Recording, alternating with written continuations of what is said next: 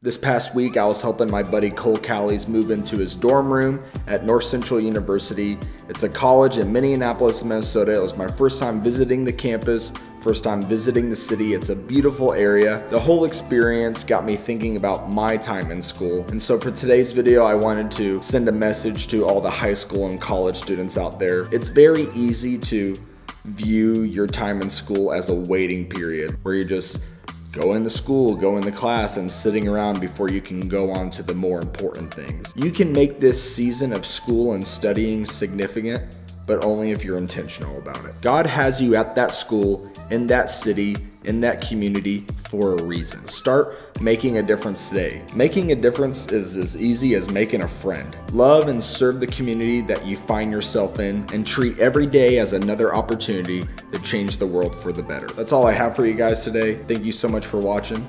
We'll see you in the next video.